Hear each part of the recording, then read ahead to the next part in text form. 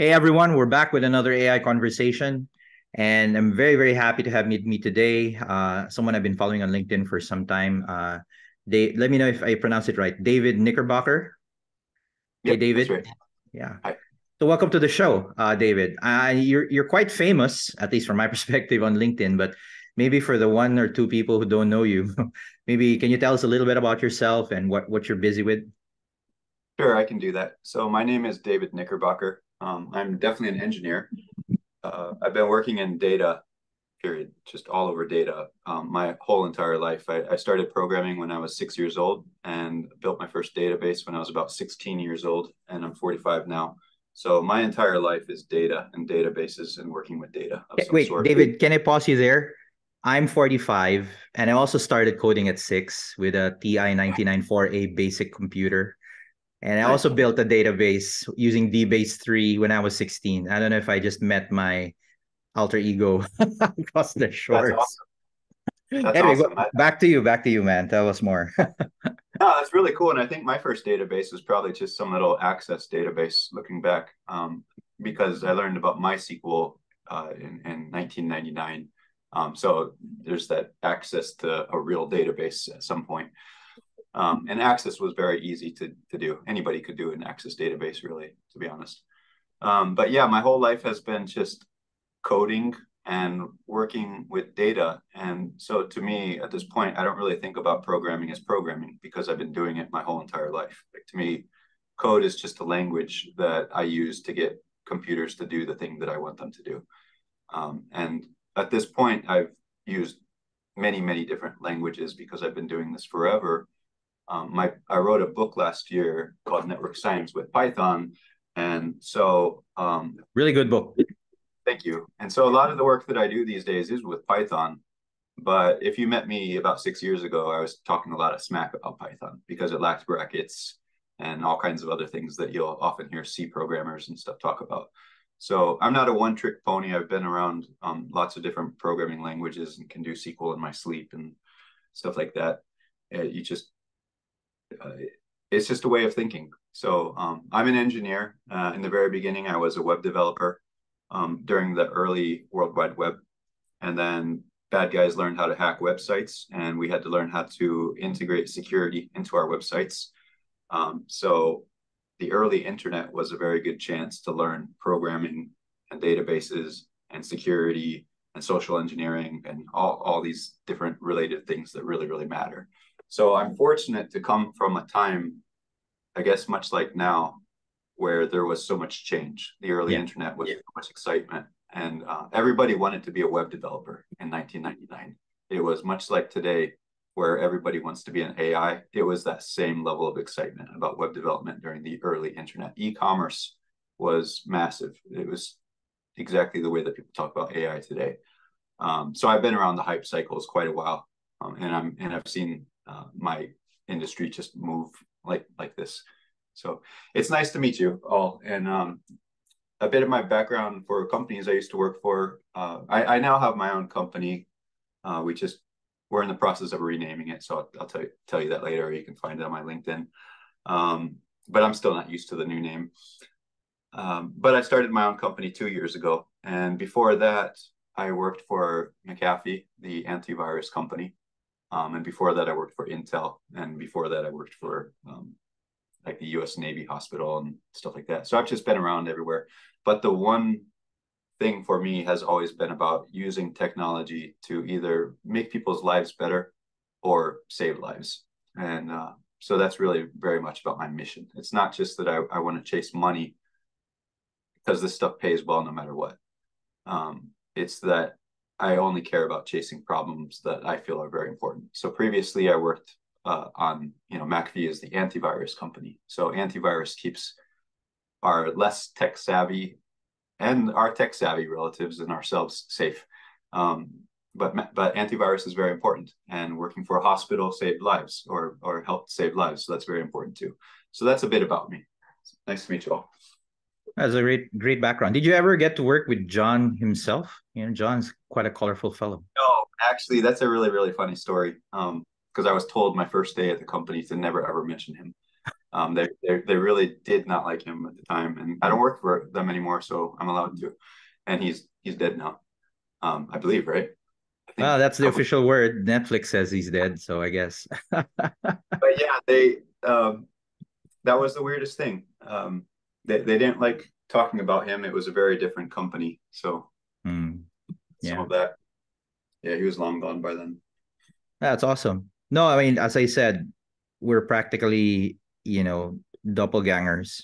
I came by the data field by way of finance. So I came in as an accountant, then learned MS Access was kind of my secret weapon as well in the office because IT wouldn't allow us to deploy any decent databases. And for Yep, some reason, MS Office has a database that most people don't know about.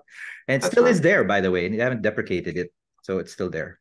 Okay. What got me really interested in your stuff, David, is you've been posting a lot about networks. So I'd like to learn more about your journey there, and more recently NLP, or is it the other way around? So could you share with us?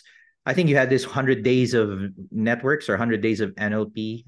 Yeah, It was really good, really impressive. So can you share more about what you've been up to? yeah, I would love to actually, and so I've been working with networks my whole adult life, but I never realized it. And I say this because when you work with databases, you often learn about entity relationship diagrams. Right. And entity relationship diagrams are how the different tables in the database are connected. So in a relational database, the tables form a network, which means that I was building network visualizations in the 90s without even thinking about it. Mm-hmm. And I kind of forgot about that idea for a really, really long time. Um, but when I took a data science class several years ago, I had a class in social network analysis, and it made me think about if people are connected, oh my God, code works this way too. Oh my God, tables work this way too. Oh my God, lots of places in nature work this way too, you know? And I started seeing networks everywhere. There's a book called Network Science by Alberto Barabasi, but he also wrote another book afterwards called Linked, or maybe he wrote it first, and I don't remember, but it's called Linked. And Linked is more for the layman.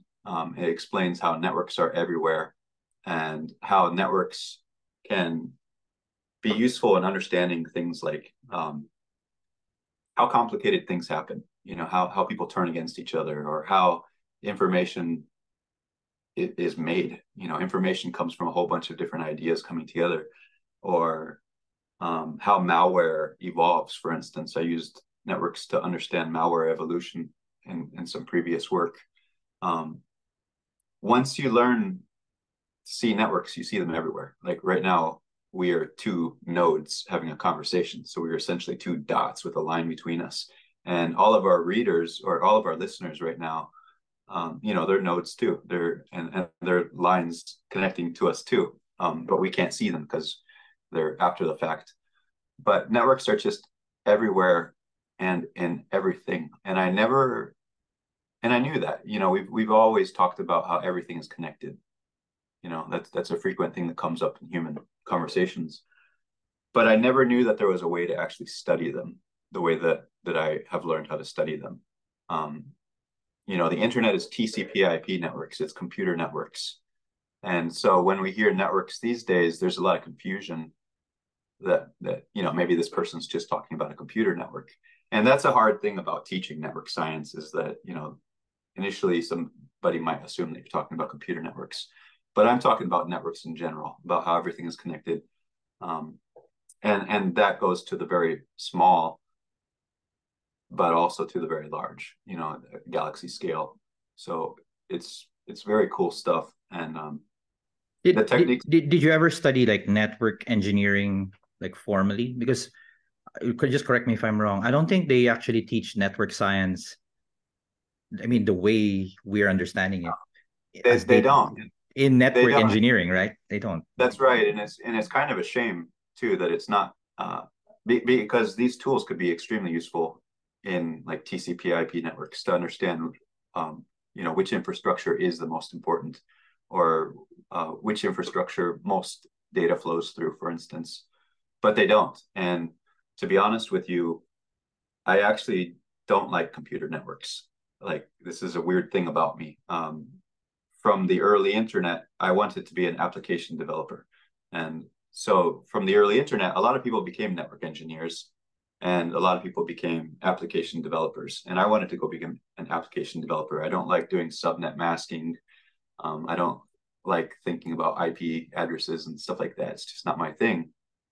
But to your point, these techniques would take a network engineer and just supercharge their knowledge Yeah, if they're aware of if stuff that they they knew how have. to analyze topologies with data, it's really Yep. ironic, if you think about it.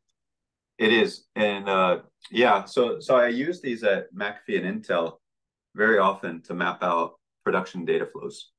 And that has to do with computer networks too, because servers are servers.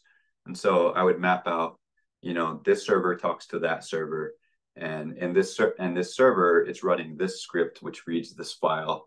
And so that's a simplification. But when you map out an entire data center like that, just to be real short, I was able to troubleshoot problems in seconds that used to take days. Because if an export failed, all you have to do is find the export in the network and move back one node. And that's the thing that failed, or the thing before it failed. So it's very easy to isolate the problem if you have a network map. And that got me some recognition at McAfee and awards and stuff like that. But it was very hard to teach this stuff because what I teach in my book is pretty complicated. Like, it's not a 5-minute blog. You can learn some very quick basics, but not enough to actually be very good at it.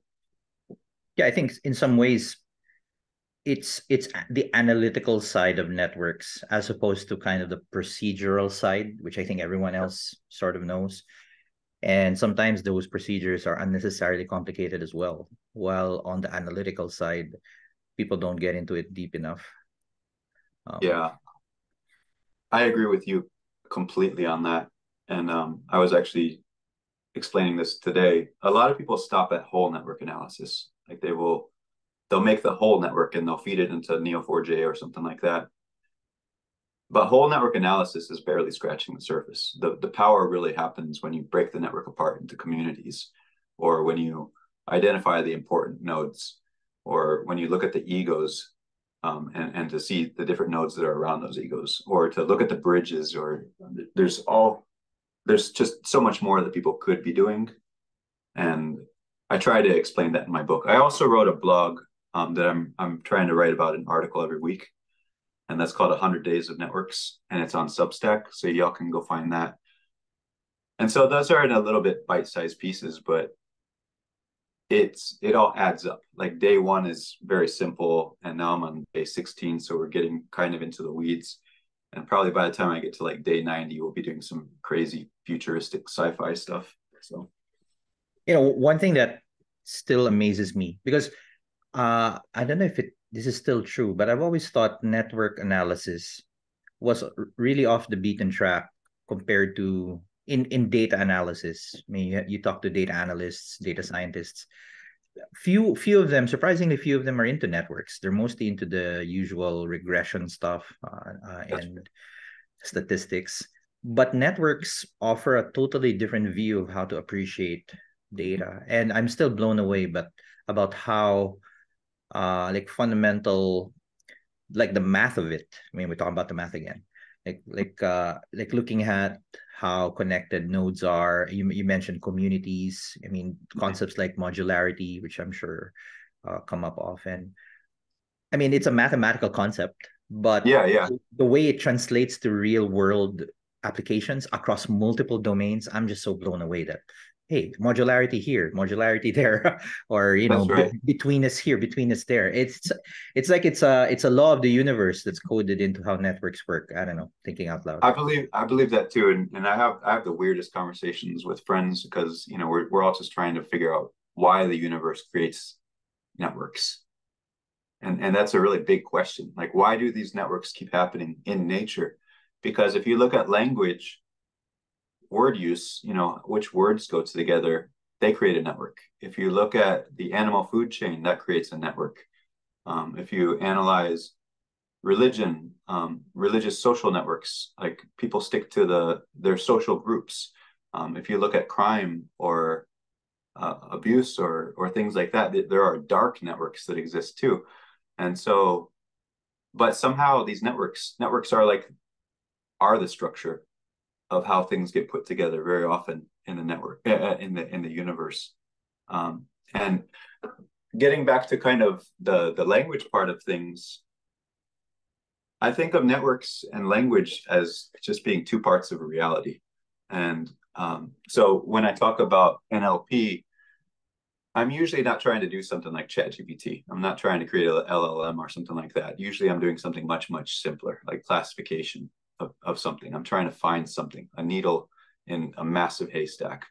And for that, classifiers are very, very useful, or clustering can be very, very useful. So I do a ton with machine learning, but I also do a ton with network science. And to your point, data scientists fixate on machine learning, but often don't even approach network science. It's like you'll hear somebody say, "Yeah, I studied this in grad school." Like that's the end of it. Yeah, That's it's the very, beginning. very academic way of Yeah, thinking about it, right? that's the very beginning of it. You know, they should follow me and they should go way into the weeds and see what you can do, because a network is a system, you know, and there are different parts to the system. And so there are communities and there are important nodes and things like that, but it's a system. It's almost like it's a living thing. And the analysis that I show how to do, it's really like being able to query the system, you know. So kind of what people talk about with AI, there's a lot of room for graph in AI, you know, but it doesn't really get talked about very much. Like Yeah, you can find, actually, I mean, I might just be scratching the surface as well, but you just gave me an idea because uh all this talk about large language models don't seem to mention that at the heart of it, like the transformer is a matrix, the attention matrix, and a graph is a matrix. So I just gave me an idea of maybe another side project, like how do you break up a large language model into a graph? Because it's really words connecting to other words, and that's how these models create sentences, and that's how yeah. somehow meaning arrives out of that. Anyway, sorry, digression, but I No, just gave me an idea. that's a real thought and a real point and something that I've actually done. So back in 2019 or 2020, I was doing some work on deep fake defense. I was Yeah. working for McAfee, and like in 2016, people suddenly got really paranoid about deep fakes because the first ones were created. And us in cybersecurity, we're paranoid people to begin with, you know, and so we were all thinking this is the ultimate weapon, you know. And I don't necessarily believe that anymore because there's a lot of ultimate weapons. But deep fakes are being used today, like right now. Um, and so I was doing deep fake defense type stuff, work in 2019-ish. But I cared about the language part of it. And my coworker was doing things like looking for lip movement, or you know how an AI, like it'll have too many fingers and stuff like that, just looking for those kinds of relics or artifacts. Whereas I was really fascinated already with natural language processing. So I've got a picture on my phone I can send you later on that is one of the language networks of back then. And it's a much, much more dense network. But when you compare AI language to human language side by side, the two networks are distinct. They're very different. And this is probably because of the old GPT models were just weak, and maybe the newer models don't have the same weakness or as much of it. But like humans, we use the right word at the right time. Like if we needed to use the word xylophone, we would hopefully just use it at the right time. We wouldn't hallucinate the word xylophone into existence in a random sentence at work. People would start scratching their head and stop trusting us. But hallucinations do happen in large language models because of how they're built to predict words. And as a result, when you do, I created a word network back then. And what I found is that the large language models, kind of the outer edges, the more rare words, they didn't have as many lines to them. And so this showed in the network visualization as a very spiky outer side to the network, whereas the human network itself was much more fuzzy. Like it was much less spiky because humans are more nuanced into the words that we use. So what you're describing is something that I've done. Creating word networks is really fascinating. That's awesome. I mean, that could be a step towards, and again, somebody might be doing it already, finally cracking the code. Because so far, AI detectors have just failed miserably at detecting AI. Yeah. And then just gives me another idea of using the graph as a fingerprint, like create a graph out of the text that this That's model right. produces and compare that to the graph of like normal human stuff. That could be That's part of it, that could be part of the detection process. and that's a cool idea too. Like there's a shoot, man, we were just bouncing ideas off each other today. Like there's a thing called K corona. Mm-hmm. A K core is used to see the core of the network, the inside. So if you give K core the highest number possible, it will identify the core of that network. And that's something that I do. I don't see many people explaining to do that, but it's something I do because it reveals a lot about what influences a network. And I deal with people networks. So word Yeah, networks we, are we better. we did a piece of work because I'm quite active in the disinformation space, or anti-disinformation rather, just to be clear. Yeah. And network analysis has been useful in that regard. Like there's this phenomena known as donuts, where you have one or two nodes and then you have a big donut around them. That Yep. is a telltale sign that there's some active promotion of some message going on, and it's centered on a few players, and then the network just spreads it out, which is odd, given like normal discourse, people throwing tweets at each other don't create these donuts, That's or they right. appear in small. So that has a mathematical fingerprint, and that That's and we right. use and we use that to in a way judge whether there's some active influence operations going on Facebook or Twitter. So yeah, I mean, that could be the step towards getting our heads around this fake news phenomena, because Exactly. I deal with journalists. They're spooked, they're completely freaked out at how AI is A, taking over the jobs, and B, beating them at the news game. And Yeah. strangely, I don't know if it's the same in the States, there's still this weird wall between journalists and tech. They kind of don't get along. And that's a Yeah. shame. Yeah, it's a good idea. It's a good thing we have That's this chat. cool. Yeah, man, I'm with you. Like I look at some of the same type things, and the thing that I'm most interested in is really influence Yeah. and how things influence other things. So, like you were talking about, you do start to see these interesting patterns with like disinformation or artificial amplification and things like that. So very cool. But yeah, like getting back to the language thing, Yeah. K core is useful to look at the actual core of a network. But if you wanted to look at the outer parts of a network to see if they were different than like human, you could look at K corona instead of K core. Whereas like the corona looks at the outer edges. So if you looked at K corona with a K of 0 or 1, then you would get a subgraph of only the outer edges, the outer parts of the network. But I don't know if that's a good idea. It might be a total It's trash worth idea. it's worth testing. I mean, that's the cool part about data. The data will be the judge if it's worth it or not. But it's not a reason not to try it, right? Yeah. There's a book I'm reading, and it just says that it's really about just clever questions Yeah. of nature. It's really about doing something clever to get your answer. And sometimes we don't think of a clever approach because we're thinking in lists. Like maybe if we are thinking networks, if we did understand this stuff better, then we would start asking better questions to unravel this. Because if you can measure it, you can detect it.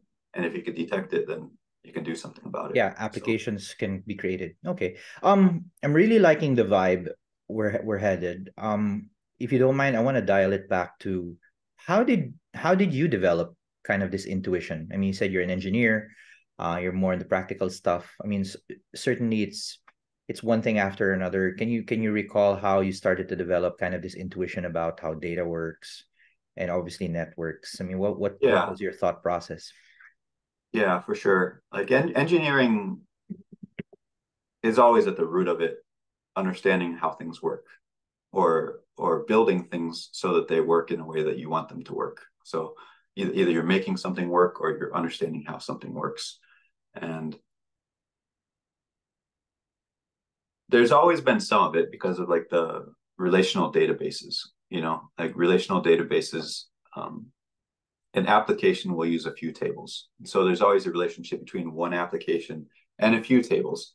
And another application might be using a few other tables. So even the ER diagram is not the whole picture compared to how an application actually uses the database itself. And my work was in data operations, and I needed to understand how things work and how things fit together. And spreadsheets will never give you that answer. Spreadsheets can kind of tell you what somebody wrote down in a spreadsheet that they thought how things worked. But I was brought onto a team in 2015, and they asked me to do a very difficult server migration. They didn't tell me that a whole bunch of teams tried before me and failed. I had no idea how difficult it was going to be. But during that first process, I didn't know network science. And I came up with all of these different techniques to audit a server, to understand what code ran on it, and then in that code, what databases were referenced, and what tables were referenced, and so on and so on. And it was a whole lot to hold into my head. And I probably had dozens of text files and spreadsheets that I used to help me get through that server migration, because they had like 180 programs that ran on that one server. It was a complicated beast, not a one trick type thing. It was very messy. And we managed to pull it off and do it perfectly. But it was a lot to hold into my head. And then somewhere between that first one and the second time I did it, I learned network science. So after I learned network science, I took some of the things that I learned from that first one and redid them using a graph. And the first thing I realized was that, oh my God, I don't have to hold any of this in my head.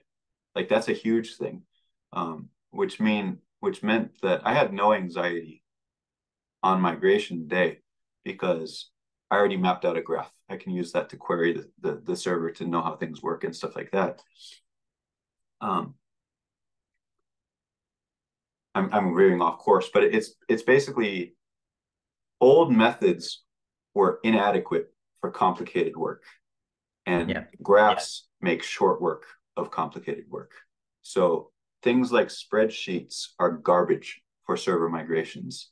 Things like graphs literally made me 10 times faster. What used to take me months, 3 months, right, can now be done in a week. So it used to take me about 2 weeks to even map out how a server would work, and just turn it into like a nested script calling type thing. But after the graph approach was figured out, I could dissect the server in about 1 day. So it was a huge increase all around, and our migrations never failed. So the first migration that we did, it took us about 13 months, I think. And then after that, we were knocking out server migration after server migration. We did 20 in a year. So we went from 1 a year to 20 in a year with 0 failures at all. And it's just one of those things, once you learn a better way of doing things, you're never going to go back to the old way of doing things. You cannot possibly, So that's kind of how it was. This became like the ultimate tool for data operations. Like, data operations has to do with understanding how data moves from point A to point B, and that's a network. So a spreadsheet doesn't even make any sense to begin with, Have you had any opportunities to, because I haven't had a look at graph neural networks. That's another topic that it's still on kind of my cork board. The idea was a typical neural network is like usually just one direction, like feed forward, or maybe there's some convolution to it. But nodes are kind of forced to interact in a very deliberate way. Graph neural networks kind of explode that. I don't know, just thinking out loud. That might, for at least for me, that might be the next frontier, because deep learning so far, well, it has its drawbacks, but it's been pretty impressive so far, and it's resulted in these language models. And as I mentioned earlier, at the heart of that is a graph, or a network. Anyway, talk Yeah. about NLP. No, there are though. To answer your question on that, like yes, and the last chapter of my book, maybe. Let me see.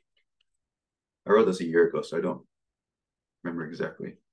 Yeah, the last chapter in my book is about a Python library called Karate Club, and Karate Club Karate is Club. I'll check that out. yeah, Karate Club is awesome. And it's very easy to work with. If you read the last chapter of my book, it will make short work of your learning for how to use Karate Club, because I show how to use it for community detection, and I show you how to use it to extract node vectors for graphs. So there's different ways that you can do graph machine learning. And actually, one of my more recent blog posts also shows a little bit about how to do classification with graphs. But also previously, I did work on a project at McAfee for graph neural networks, and we tried a bunch of stuff, and that project didn't really go anywhere.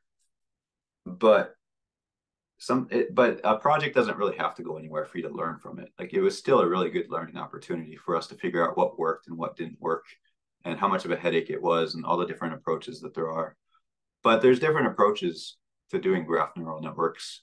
The approach that I like the best is to just take certain features from a graph, like betweenness centrality or density or certain things like that, and use those as graph features, because then I can actually get some explainability back from the model on why the model did things. Whereas if you use like node vectors, you don't really get information back. It's just the model works and it predicts right, but you don't know why. And I don't like that. So I don't really like black box models. I prefer to do graph machine learning, I guess, from the feature engineering approach, kind of how I wrote about it. So Yeah, I think that's still something that haunts the deep learning community up to now. It it it it's not a black box in the sense that you know what the nodes are doing, the values per node, but they just can't figure it out. They don't know why the nodes are doing what. And yeah, I kind of get you where network science gives you a bit more of the why. Okay, this particular node that's seems to right. be is important whenever this thing becomes a cat, or but that node is more important if this thing becomes a dog. And yeah, okay, that's another idea on the cork board. We have to put that in and try to And figure that out. and the other thing is too, like I'm really hesitant to do machine learning off of graphs alone, because there are shapes that appear in graphs all the time. There are different kinds of clusters that appear in graphs all the time, and they can tell you a little bit about something. Yeah. But just because something looks this way in a certain part of the network, let's say that you have this cluster over here that's all a bad thing, right? And you decide that you want to be able to predict everywhere else in the network that looks like this bad thing. It's just a collaborative structure. Everybody in that structure works together, and so it's densely connected. And if you build a classifier to detect nodes that have that same kind of graph behavior, all you're going to find is clusters. It doesn't mean that you found the bad guys. It just means that you found the nodes that look like these other nodes. So you have to do more than just do predictions off of graphs, in my opinion. I think that NLP is very useful because it gives you a bit more understanding on context, like what's actually in stuff, but I very rarely do machine learning on graphs only by themselves. In my book, I wrote about this one classifier, I believe it was either a classifier or it just created node vectors. Maybe it's just created node vectors. But I think it's called Feather. And it seemed like it was able to actually take both a raw graph itself, so you can pass in G, but you can also pass in X, which is all kinds of other cool feature data. So like, for instance, if you were to pass in a graph and TF-IDF, that might be interesting, because then you've got the nodes and you've got more information with the nodes, and you can use that together to create a different kind of embedding. But that's something that I only spent about 2 hours on. I'm not super familiar with Feather, other than I got really excited about it and told all my friends to check it out, and then I forgot about it until now. Have you heard of Gorse? What's it called? Gource? So it's a visualization library. It developed years ago, and it basically animates a network over time. So it was originally based on GitHub commits. So it shows you like how many people are committing to a project, and over time you see the network grow and implode and explode. You should check it out. I'll send it to you. No way. Because that's another dimension that isn't explored a lot. Like we tend to use Right. visualize networks as is, like a static thing, but these Right. things change, these things move. Right. And I had the same criticism of some unsupervised learning methods like clustering back in the day, where because you know how people use clustering. Oh, you have this silhouette or uh, mean squared error, and that's how you know a clustering analysis is accurate. But it seemed to lack kind of that rigor that traditional statistics has. Like you have a train set and a test set. So my recommendation, because I also do a bit of lecturing in school to students, like whenever you do clustering, try to bring a bit of that train and test rigor. Like you do a cluster as of time X, and then see if the same relationships hold as of time Y. And that's how you know your cluster is actually solid. It's not something random. So I surmise there could be a similar dynamic in networks as well. Networks change, they mutate, but Absolutely.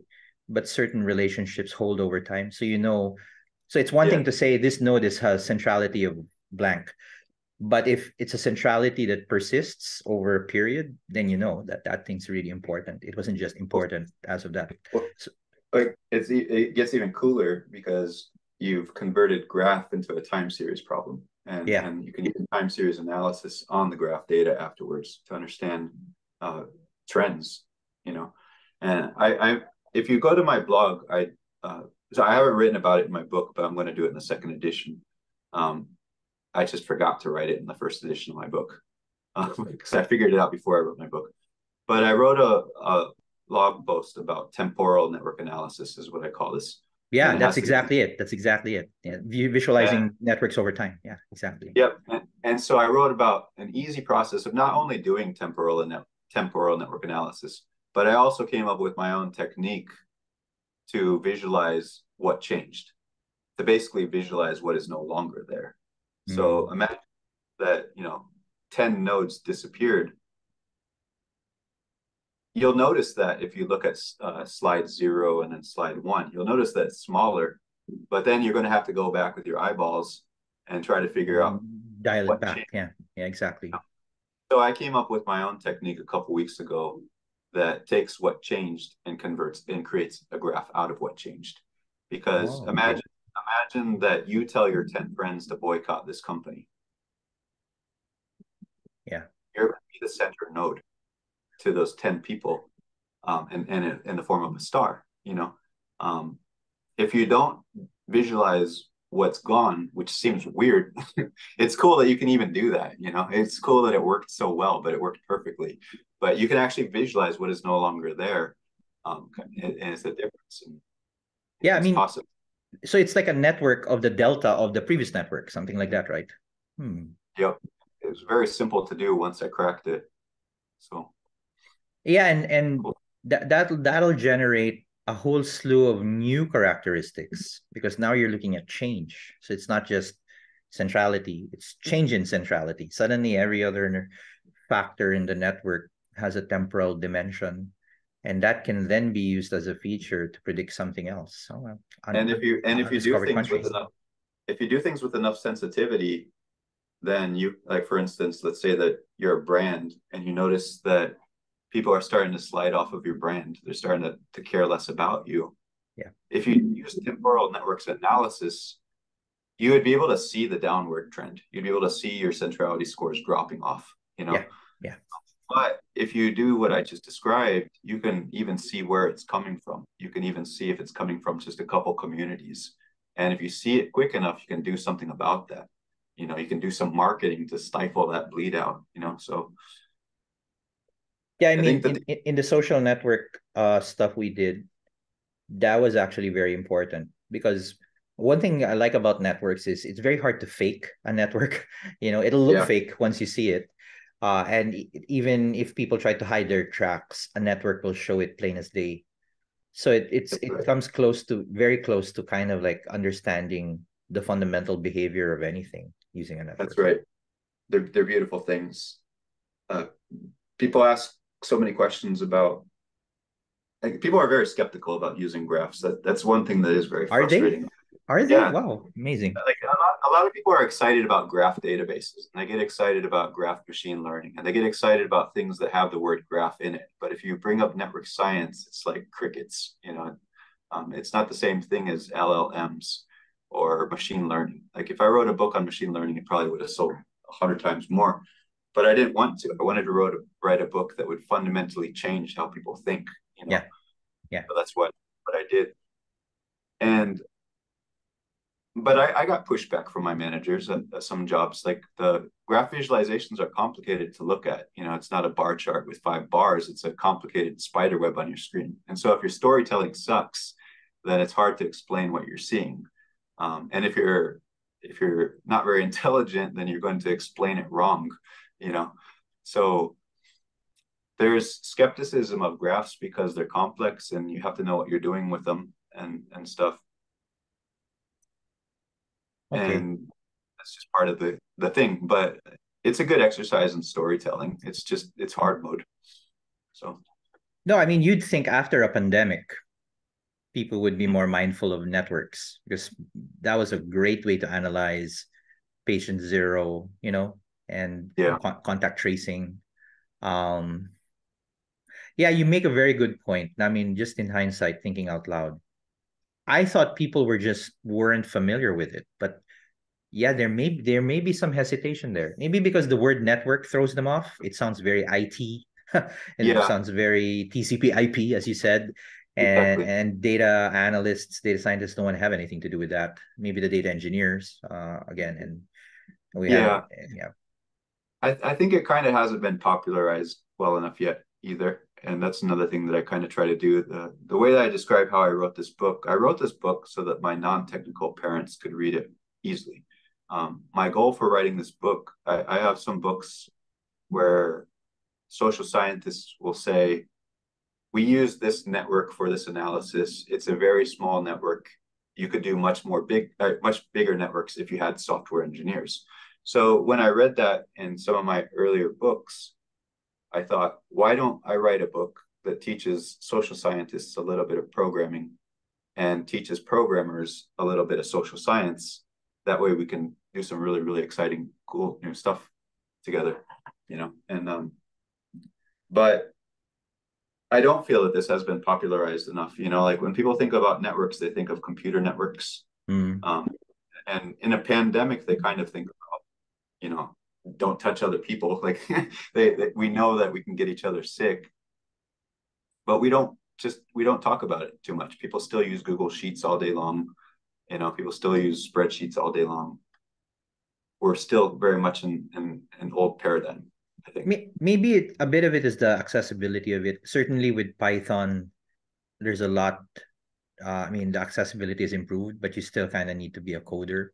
I remember, like I still use Gephi a lot. That was also kind of a hard tool to use, although it was drag and drop. Neo4j as well tries to bring graph theory to databases, but I don't think your non-coders will even be bothered. I mean, Neo4j has its own language, to be honest. That's So right. And there's Pajek too, yeah, Pajek. And I wrote this book because why pay for something that you can do for free? You know, exactly. Yeah, and when you do things with code, you learn how to basically write questions to the graph. You learn how to get what you want out of it. Whereas if you use a graph database, then you're limited to what the graph database can do. Or if you use Gephi, for one thing, Gephi hadn't been updated in like 6 years yeah, for a long time, and I stopped. I was not even interested in using something that was 6 years out of date. yeah. Um, but I'm on a perpetual lookout for better visualization because, like, to be honest, Python's visualization for networks suck. It's not very good. Like Yeah. Scikit network is okay, but it's gnarly, and Network X's visualization is slow. Yeah. So you're either going to write gnarly code that's fast, or you're going to write clean code that's slow. And Yeah, you know, so I've had more luck on the JavaScript side of things to visualize, but what you lack the JavaScript side though is the analysis. So yeah, you yep, can visualize a network, but it'll be a bit harder to get all the network statistics out, exactly. and then you're back Yeah. to network X. So yeah, it sounds like a product waiting to happen. You can feel my pain. You know exactly what I'm talking about. It's like the first edition of my book, I got this one function that I wrote called draw graph. Hmm. And that Yep. one function replaces Pajek or Gephi or anything because it renders whatever. It'll render ego, or it'll render a community, or it'll render the whole graph. So that's a cool function. But like we had a problem yesterday where Network X, somebody was using a more recent version of Network X than me, and Hmm. something had been deprecated. So when you have gnarly code, something's inevitably going to break, um, and we just have no perfect tool yet. Like I want Network X to bring in Scikit Network, or bring in some of the JS stuff. Can you imagine that? Like if Network X Could do could the just JS visualizations. Wouldn't that be cool? fire, like that'd be Yeah. amazing. Well, they got it. They managed to be able to do that with the Plotly library. So the Plotly library for Python and JavaScript are nearly interchangeable now. So yeah, it just takes a commitment from some community to do it, and Yeah, maybe that's the problem. Maybe there's a problem waiting yeah, to be solved. We need to create that's this right. network community, a network of That's right. networks. Okay. Um, I just realized we're almost at the hour. How about that? So, thinking out loud, maybe could you share a little bit of what's up ahead? I mean, we haven't talked about much about AI. What do you think of AI, where it stands now? Obviously, it's going through its own hype cycle, but from your instinct, what are the things that feel legit, and what are the things that don't really wash from your perspective? So to me, AI is just doing something that a human does, but with superhuman ability. And that's been here for a long time. Like I've built many classifiers that breed at superhuman ability, or look at certain things that with high speed. So AI is here for sure. If you define it just by it does something that we do much better than we do. So I don't believe that all AI is hype, but every time a new technology comes out, it seems like that one technology kind of gets flagged as the example of AI, and everything else isn't quite AI. And so, Yep. like, hey, LLMs are AI, but nobody talks much about classifiers, you know. And there's a lot of talk about using LLMs to do things that we used to have to build models to do. And LLMs, they can do summarization, or they can do really cool things like change the voice. Like I can say, make this more appropriate for marketing, or okay, now put this in a comedic voice or something like that. And AI can do that, and that's really cool. But like in my own company, like the graph stuff that I do, the NLP stuff that I do, it is AI as much as anything else is AI. Absolutely. Um, it's constantly running, constantly reading, and it's doing what I would otherwise have to do at a speed that I do it. So I believe that AI is here. That said, hype has always been a part of technology, going back to the 90s for me. Like probably there was hype before the 90s, but I'm going back to the 90s because that's my beginning. During the late 90s, there was so much hype about web development, and some of it was accurate and some of it was exaggerated. And a lot of what's going on today, it feels just like hype did in the late 90s to me. Like all the talk about e-commerce that people used to do, or okay, now e-commerce is no longer relevant. We have to do m-commerce or u-commerce. And nobody talks about m-commerce or u-commerce anymore. But there was a week where people did, like they're trying to differentiate between the different types of commerces. And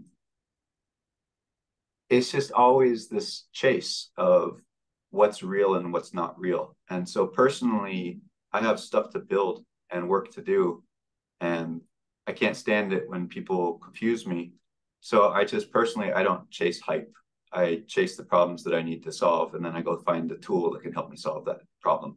So like these days, many of my problems are NLP, and LLMs can be useful for that. But LLMs are not the only useful thing. Like I've built my own clustering algorithms. I've written my own code to do certain things that aren't being done these days because it still needs to get done. There's so much important work that needs to get done. And when people just talk about the same exact thing over and over and over again, a lot of important stuff doesn't get addressed or talked about or idealized how to solve that problem, you know? So that's one of the reasons why I kind of get grumpy about hype. Yeah. I probably sometimes look a little bit bitter on LinkedIn, but I'm always chuckling. I'm a really easygoing guy, but like hype is just, it's my kryptonite. And it's always been that way. And as an engineer, you have to follow information. Like you have to get to the information that helps you solve your problem. And You know what I found, and I don't know if this is oversimplifying. Um, there's maybe 3 or 4 distinct voices on this issue. Let's knock out the easy ones first. So there are the people, and I would say like you and me, who just want to get things done. Okay, give me a tool, let's get it done. Then there's this group who are all about, oh, everything is just statistics. The hardcore mathematicians, and I am sure you've seen them. Like, oh, it's all old-fashioned statistics. There's nothing fancy about it. I mean, there's some shred of truth there, but that's a gross oversimplification. Then you've got kind of the legit hypers. funny term. Like these yeah, are people who would say AI is capable of magic. Everything can be done by AI, AI this, AI that. Subset of that would be the people who tend to conflate things like, oh, Gen AI, but actually they're talking about, you know, classifiers, or Gen AI, but they're actually talking about regression. I mean, that actually adds to the confusion because Gen yeah, AI is primarily content, you know, it's actually not even quantitative as far as output that's is right. concerned. It's Yeah, qualitative. That's kind of yeah, counterintuitive. And then the fourth group of people are kind of the doomers, kind of catch-all term for yep, doesn't matter what it is, it's going to kill us all. So I find it interesting because maybe we've just recently recovered from the blockchain hype. I don't know that's if right. that's actually even done yet. That people are kind of predisposed to be skeptical about AI because it could just be another blockchain. And there's a little bit of ignorance there as far as I'm concerned, because Yeah, AI predates blockchain, but then this new gen AI sounds like a blockchain-ish type of hype. And so people are kind of shying away from it. When the bottom line is, even the value Gen AI produces, I'd say estimate, is not even 10% of the value that maybe more traditional right. established AI can do. But I think that's where it gets all murkied up. Like, okay, AI is capable of many things. Yeah, but you got to be specific what AI you're talking about. But on the other hand, the people who would kind of dismiss Gen AI outright, mostly the stats crowd, are also kind of Yeah, missing the point because right. it's not supposed to do what you were doing. Maybe that there's an inherent fear as well on their part that, okay, this Gen AI can't even add math. And yeah, no, Yeah, it's not supposed to add. It's supposed to write. that's So right. I don't know. What do you think of that? I mean, do you agree with that It classification? reminds. So you remind me of a.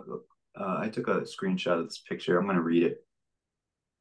It says there are 2 ways to be fooled. One is to believe what isn't true. The other is to refuse to accept what is true. Right. And like there is occasional animosity in the sciences. Like I'm reading about causality these days, and some of the drama that existed in terms of that, in terms of that being taken seriously. And apparently that's still ongoing. And I'm an engineer, so I'm completely external to that. I had no idea that was even going on. But to me, there is cause and effect. There are things that are true. This causes that. So causality is something that should be explored. But apparently, even the sciences don't necessarily agree on that. And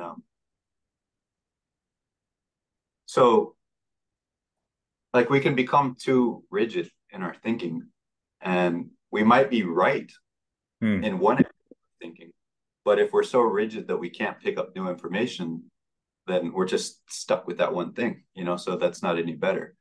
So I get called a mad scientist often. Um, like I just like to explore and try different things out, whether or not it's the right way of doing things or what. Like I don't care. This is my code. I'm going to run it, and if it doesn't work at all, then it doesn't work at all. But in many cases, some of the ideas that I've had late at night, they did work. They were just a really unique way of approaching this. But yeah, with this AI stuff, for me, it's easy enough that like I came on this before generative AI was even really a thing. Like Yeah. I enjoyed building generative models, and I have a poem classifier that I wrote about in my book. Like it was really cool to make a Christmas poem generator back in 2020, and it makes really cute poems. But ChatGPT would be way better these days, So I'm very fond of generative AI, and everybody should go play with it. But I know personally that classifiers are much more useful to me, because classifiers, I'm usually looking for something, and that's what classification is useful for. And I know personally that clustering is less useful to me, because I'm just not happy with k-means. Like I had to create my own clustering algorithm that was better, and I did, but that's not ready for that. I can't share that with the world. And you just kind of learn what works and what doesn't work, and you learn what's hype and nonsense and what's not, and you see your coworkers who chase shiny things. You see them kind of struggling to get things done, and you see other coworkers that are just on fire, knocking things out with simple approaches. So you just see things, and you get better as you watch and learn and stuff. But I'm sure that back in my beginning of data science, I would have fallen for a lot more than now. Does that make sense? Yeah, and then obviously as more time passes and more content is posted, I mean, this would be even harder to do maybe 10, 20 years ago, because there wasn't enough information posted by people, or there was information, but it was hard to access.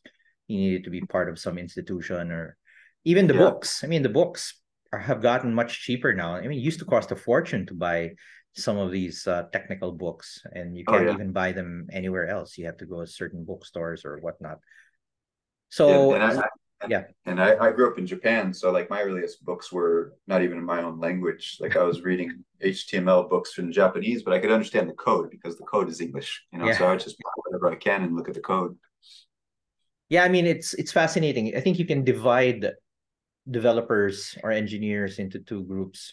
They're they're the ones kind of older generation who love reading books, and then the newer guys, they just get it from YouTube or grab it from GitHub, which Yeah. in a way is fast for sure, but there's something about a book. I mean, someone took the time to really lay out the information, put the principles Yeah. behind it. And it's always, for me, I just get more comfort. I mean, I got a lot of books here at the back, see. So Nice. um anyway, we're at the hour, and we've barely scratched the surface. So certainly there's going to be episode 2. But Nice. it was nice having you. Maybe a few parting thoughts for now about, maybe let's target people who want to get into networks and NLP Sure. or whatever. I mean, what's your words of encouragement for them? So I would say jump into this. There's nothing scary about it. Um, I have a book out. Like people can go buy the book, but if money is tight or you can't get it in your country, I have a blog, and that is 100 days of networks.substack.com. And I'm showing the same stuff that's in my book. So I'm not trying to get people to not buy my book, but here's some free stuff that you can read to learn the same stuff, and the blog was written after my book. And so, as I experiment and come up with new techniques, they get put onto my blog, and they will inevitably get put into the second edition of my book. But what I want to say is that networks are in everything. They're source code. Source code follows networks. The food chain follows networks. Knowledge follows networks. Um, there's a book called Linked if you want to kind of learn the layman's level type stuff on network stuff. Alberto Barbassi wrote a book called Linked that is just little tiny soft cover book that you can just read for fun. And that will, if that doesn't kick off the obsession, maybe nothing will, because it's that good of a book. But I would say just jump in. And if you do jump in and if you do participate, like read my blog and stuff like that, message me on LinkedIn if you want to learn. I daily talk to people who are reading my books, and sometimes they get stuck and something doesn't work. I'll help you through the bugs. Like I wrote this book to broaden your horizons and open up your thinking. So I'll be here for you. Yeah, and we'll be posting links to David's blog and his books on Amazon in the description below. So anyway, thanks a lot again, David, for giving us the time. And yeah, hope to catch you again in a future episode. Nice. I'll be happy to anytime. Thank you.